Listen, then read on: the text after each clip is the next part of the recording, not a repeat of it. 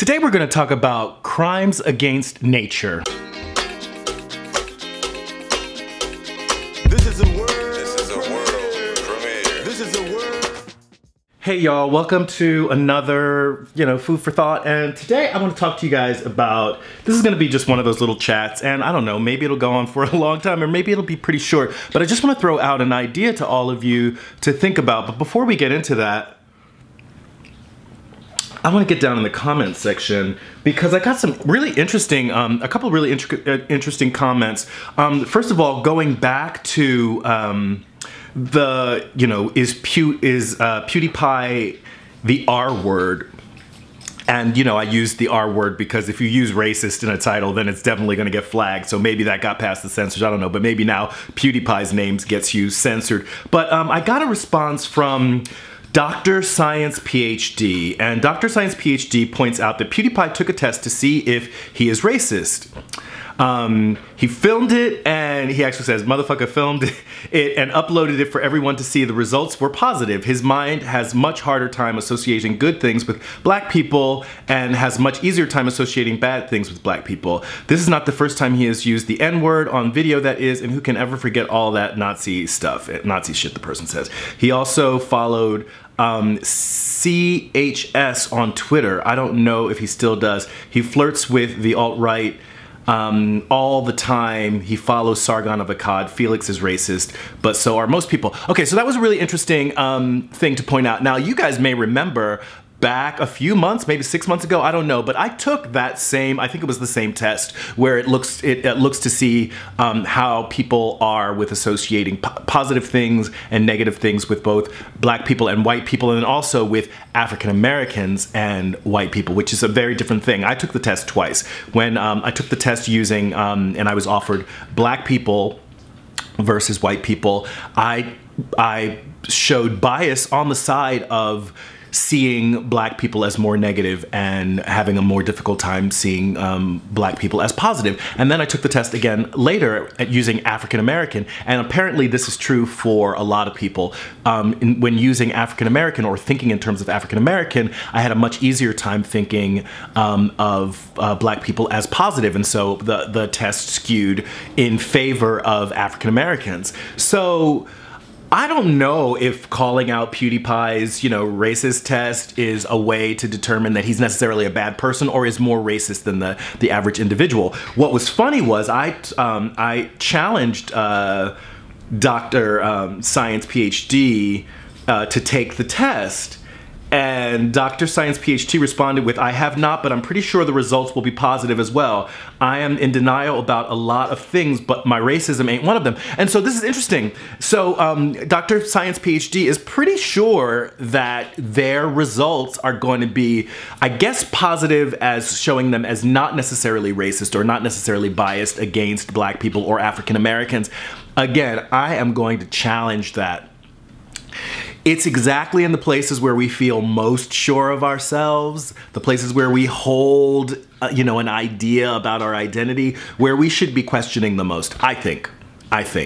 What's the Hamlet quote? The lady doth protest too much, methinks. I think that's Gertrude in talking about the player queen who's professing, her love to the king, who then ends up being murdered, and she ends up murdered to his brother, right? So, yeah. I mean, I would say, not to protest so much and just to not ever be quite so sure of ourselves, to constantly be questioning those things. And then something really funny happened yesterday in the video. Apparently, I used the phrase, I think I maybe used the phrase catch up with my pet or something like that, and Matthew T called it out and said, LOL, catch up with my animal.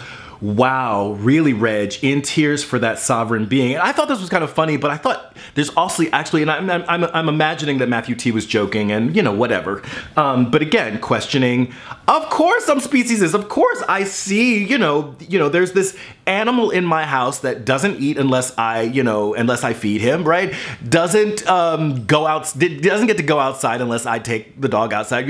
Pretty much everything about this particular sentient being is due to like my generosity or my husband's generosity, right? And so to think about, to feel a sense of entitlement around this particular being, you know, I do. I feel entitlement around, you know, I'm going to say around my dog, right? My dog. In the same way, I feel entitlement around my husband, and I feel entitlement around my house, right? But that's not to say that those things should not be questioned. Those things should certainly be questioned. So I'm really grateful to Matthew T for calling those things out. So yes. And then, so I'm gonna let that go. I don't know. Did anyone see the Roger Waters interview on Democracy Now! Yesterday? I started talking a little bit about, the conversation was in reference to, you know, the Israeli-Palestine conflict. I haven't watched the interview yet. I'm planning on watching that today, and I will probably talk to all of you about that later on. Also, you know, I mentioned that I was going to be doing kind of reviews in each of my videos, and I don't want to, you know, I don't know how I feel about this. Yeah, I don't know how I feel about this. Yeah, I'm gonna let that go. I'm not gonna talk about that. I'm gonna be doing a review of the film It, though, coming up. I'm gonna be doing a review of the film It. I will say this, okay, just to have something in here related to film reviews. I finally went to see, what is it, Guardians of the Galaxy 2? Chris and I went to see it a couple of weeks ago when we were in Ohio, and we were both really looking forward to it. You know, I think you all know that I'm a huge sci-fi fan, and so yes, sometimes I'm just going to talk about science fiction. And yeah, really disappointed in that film. Assumed far too much. Assumed we loved these characters far too much. It seemed to me that the film, for the most part, was setting us up for a Guardians of the Galaxy 3, which they make very clear is going to be happening. We're introduced to some characters in this version, this Guardian of the Galaxy Volume 2, that we're, you know, supposed to, you know something about. They don't do much. Clearly, they're probably going to be doing more. Sylvester Stallone, for example, showed up in this film. So, yeah, so I'm going to give Guardians of the Galaxy 2. I don't know if people have seen it or not. You know, I'm sure most of you who are interested in that kind of thing have already gone to see it, but if you want to know what I think of Guardian of the Galaxy 2, and I'm sure most of you aren't interested in my opinions on something like Guardian of the Galaxy 2, but I give it a thumbs down. So yeah, I would say don't bother. Maybe if it's, you know, if you have an opportunity to see it for free on a small screen, maybe, so that you can understand what I'm talking about. So I am in a transition right now, and this video was almost called My Red Pill Journey. And so I just want to prepare you all for that before I get into this. And I'm opting to focus more on the idea in this video, on this idea of the natural world and what is considered sort of crime against the natural world. It's something that comes up a lot as vegans because we're constantly being told that, you know, eating animals is natural, right? And there are arguments to say that should we be focusing on what is natural to determine what is right, right? And so I think what is natural, we can understand that what is natural isn't necessarily going to be considered what's right. It is natural to murder someone, but is it right to murder someone is a completely different question. And I think that the answer to that question changes based on the given circumstances, right? And it also changes based on who is defining the particular act, who is categorizing the particular act as an act of murder, right? What could be an act of self-defense could be categorized, legally characterized as murder, first, second degree, right? Doesn't matter, but based on who is in charge, who has the say, determines what is legal, what is not legal. So you see where I'm going with that? So before we get into what is against the law, what is not against the law, there have been many things over the course of history that have been absolutely legal that we look back and see them as reprehensible, right? Slavery, for an example, right? So absolutely legal to, persecute people based on the color of their skin in the United States, for example, at least. Was it a thing that is right to do? But the other question, the thing that I want to get to is, was it natural? Was it natural? And my answer would be, it was natural. Slavery was natural. And here's why it was natural. And we have to go back a long, long time in history, right? So we go back to the beginning of civilization, and we imagine that there was a time when these beings, these sentient beings that were becoming what we know of as Homo sapiens, were struggling to survive in this, the natural world, right? And they were doing pretty much anything that they could to survive.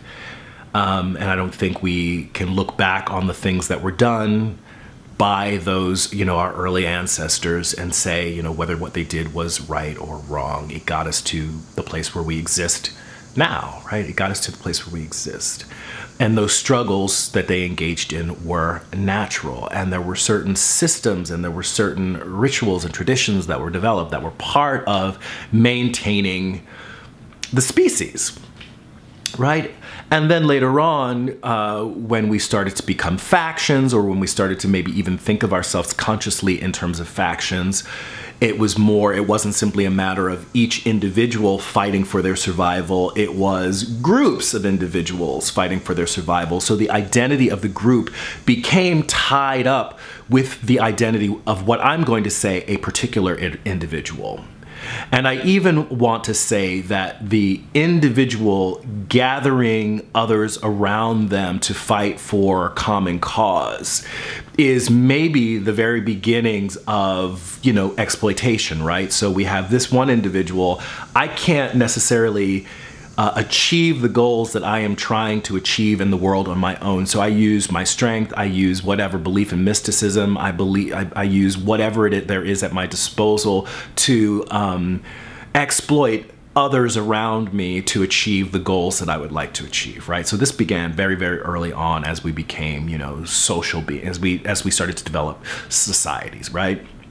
And so was that natural? Yes, it was absolutely natural. But even at that time, it was absolutely natural for individuals within that group to become dissatisfied with what was happening and to rise up and to fight against whoever was making the decisions for that group, right? And that leader, whoever was the leader, whoever was in charge, would be overthrown. And I imagine that because of the way we are built physiologically as human beings, that men were often in charge because they were just bigger and they were just stronger, right?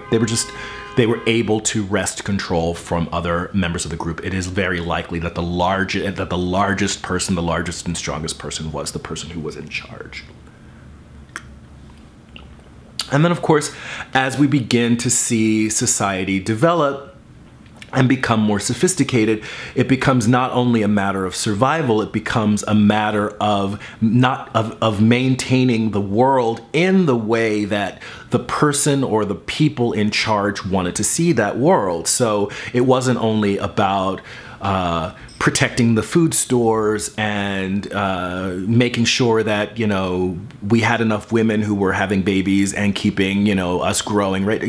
And strengthening and increasing the size of our particular group, right? So it wasn't just about that. It became about, the style of dress. Someone decided that it was aesthetically pleasing to them for the world to appear in a certain way.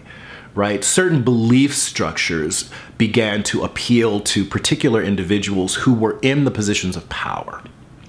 So the question is, was that natural? And I say, yes, it was absolutely natural. It is absolutely natural that we want to have the environment around us satisfying to us some way, in ways that make us feel safe, that make us feel secure in our identity, in our power, in our ability to control the natural world, right? So yes, absolutely natural. And so then we begin to have rituals and institutions that crop up, like, the ownership of a particular, you get to own a certain number of people, you get to own a certain amount of land, right? And so now we have, understandings about how the world begins to be divided and held by particular groups, right? And not necessarily that everybody has a little house and a little plot of land with a certain number of, non-human animals that are at their disposal for use, but in the various ways, in the various cultures around the world that we see societies begin to develop. And all of these things, I believe, are natural. And so we have things like, matrimony, these institutions of marriage, and, all of the other institutions, the things that, men as the dominant role models, all of these things are ways of thought, ideologies, systems of belief that have been maintained, and generally speaking through violence, I want to say, generally speaking through the violence of men, simply because that is in the natural world who had the power, right? And so if we flash forward to the world that we live in today, it is absolutely natural that there would be a dominant culture that wants to see that culture maintained through any means necessary. And they are certainly going to favor those individuals that embrace that culture. And this is where I think sometimes we even have to let go of the idea of race, because it's not necessarily about race, and it's not necessarily about economics either. It's about cultural norms. It's about who is going to maintain the world that I want to see, and who has the say about how the world is going to be maintained. And so there are individuals that, regardless of the cost to the majority of the inhabitants of the planet, human or non-human, the planet itself, regardless, will do whatever is necessary to maintain a particular cultural norm, a particular dominant set of understandings, right? A dominant cultural mode. And those individuals will use whatever is at their disposal. And unfortunately, in the world we live in now, we have folks with nuclear bombs at their disposal who can maintain the world as it is right now. And I say that all of these things are natural. It is absolutely natural. And so we have these values that are maintained through these systems of violence. And so those individuals who don't adhere to those values, don't adhere to those cultural norms, find themselves targeted for whatever reason. And sometimes the cultural norm is the color of the skin, the standard of beauty, right? Those are all things that are part of cultural norms that, again, are maintained usually through systems of violence at all cost, even at the expense of the planet. And so with that in mind, of course racism is natural. Of course it's natural, because we have a group that is struggling to maintain a particular aesthetic about society, about the world around them, the world that is within their purview. The only thing that I would say is not natural is when those of us who don't adhere to those cultural norms of the dominant class, let's say, to feel that we are unnatural, to feel that we are somehow broken because we don't fit into that dominant mode. In fact, I think it is exactly the opposite. I think that our refusal to adhere to those norms, our willingness to evolve in our thinking, our willingness to break out of the social box is essential. It's not only natural, but it's essential. Because regardless of what a limited group of individuals wants to see about the world, the way that they want to see the world, what they want to maintain about the world, regardless of that, the most natural thing is evolution, is our evolution. Evolution, however, goes against the ideals and the needs of a dominant class that are trying to maintain a particular worldview, are trying to maintain a particular aesthetic. So let's say, for example, we want to talk about, issues of gender and sexual orientation. If the dominant culture wants everyone getting together, hooking up, and having babies so that we can keep growing our society, right? That may actually go against what the natural world requires, right? The natural world requires us to slow down. We can't. We're moving towards overpopulation. And forgive me for oversimplifying this, but I'm just trying to make a simple point. So if what is required of us is to minimize our reproduction, find ways to minimize our reproduction, then it's only natural that there will be, individuals who identify as women who have the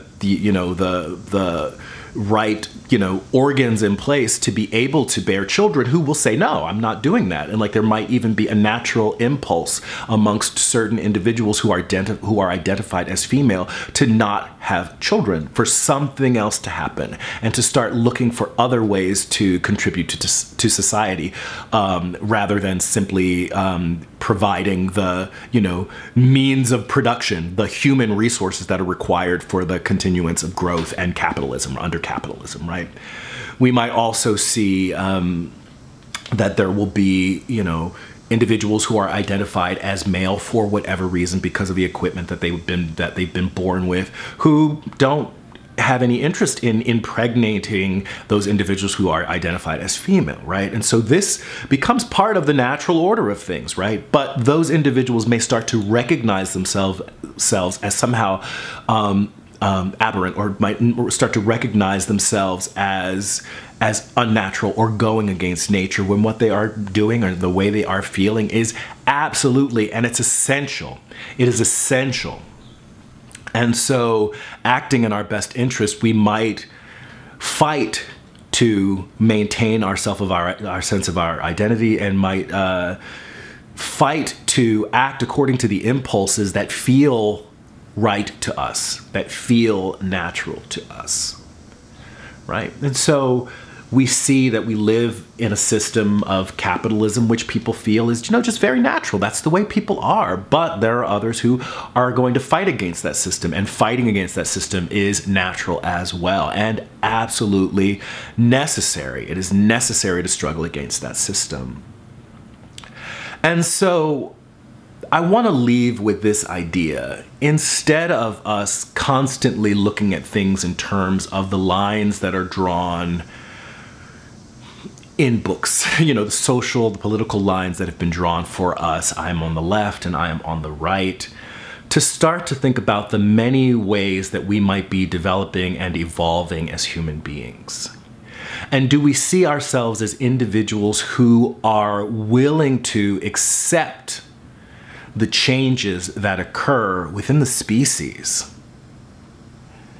Or do we see ourselves as fighting the changes that are occurring? And again, both of those things are absolutely natural.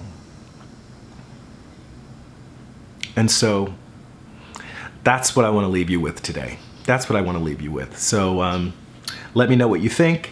That's it for this video. Like it if you like it. Share, comment, subscribe. This is Reg signing off. Love yourselves. Peace. And I love myself.